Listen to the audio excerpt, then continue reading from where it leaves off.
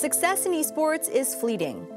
It is extremely difficult to become the best in the world and even more difficult to stay there.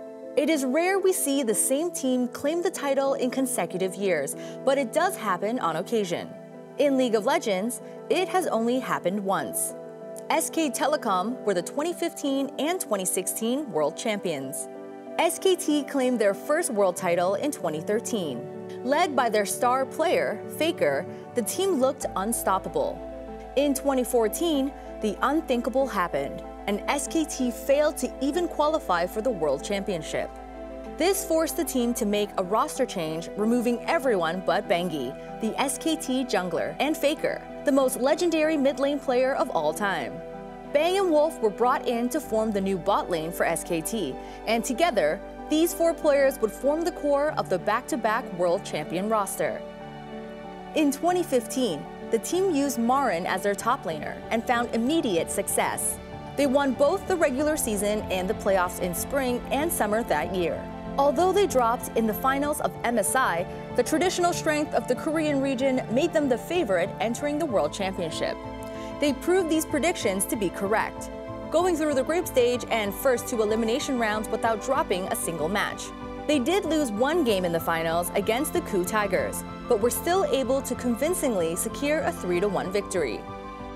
SKT will be your first ever two-time world champions! At the start of 2016, Marin left to join an LPL team, leaving the world champions with the hole in their top lane. They picked up Duke, a promising young player who was named the MVP of the 2015 season. They also added Blank to share jungling duties with an aging Bengi. They struggled at first to rediscover their form, finishing third in the spring regular season, but found their stride just in time for playoffs. They won the spring split playoffs and MSI that year, immediately putting them back on the championship path. Summer was a slight setback for the team, finishing the split in second place and being eliminated in the semifinals of the playoffs. Regardless, they had qualified for the World Championship again, and with Faker leading the charge, they still entered the tournament as one of the favorites. SKT got off to a strong start in the group stage, finishing first in their group with a 5-1 record. This placed them against RNG in the quarterfinals, where they were able to secure a convincing 3-1 victory. Between them and the title of world champion stood two of their Korean counterparts. First up were the ROX Tigers, rebranded from last year's finalists, Ku Tigers. The series went the full 5 games, but Faker and friends were able to best the Tigers yet again to earn their place in the finals. Here, they found Samsung Galaxy, an up-and-coming squad that would give them one of the best finals in League of Legends World Championship history.